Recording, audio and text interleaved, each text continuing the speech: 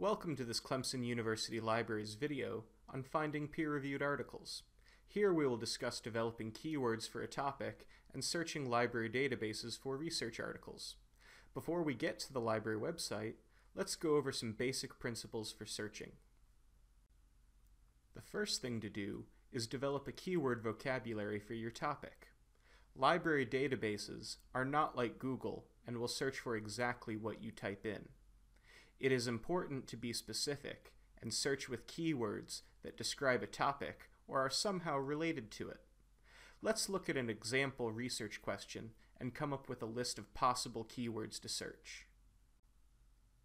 So our example research question is, what are effective measures for controlling the spread of the brown tree snake? Brown tree snake is obviously our primary keyword. A keyword can be more than one word. From this question, we could also use control, spread, and effective. Since our focus is on the brown tree snake as an invasive species, we can also use invasive as a keyword. Like I said before, most library databases will search for the exact words you enter, so it's important to consider synonyms and alternate terms that describe the same concept.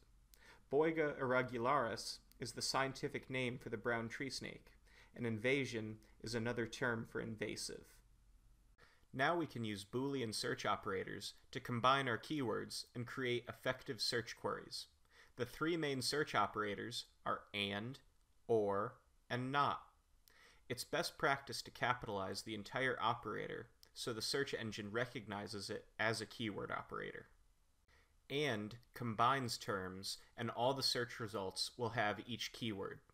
Your search might look like brown tree snake, and control, and invasive.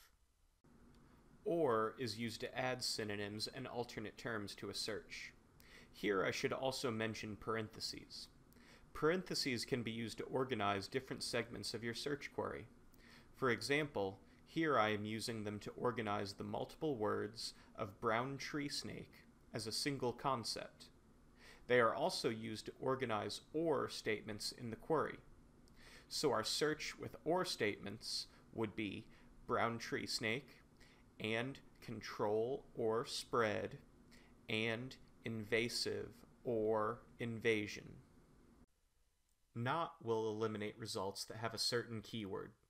Not statements are usually placed at the end of the search. I don't think not is as useful as the other operators, but it can cut through the noise and remove unwanted results. If you don't want articles about brown tree snake mating habits, you could search for brown tree snake and invasive, not mating. Finally, let's talk about using quotations to search for exact phrases.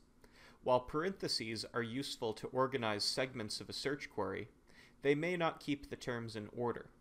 With brown tree snake, those three words just need to appear somewhere in the text, and some results may not be relevant.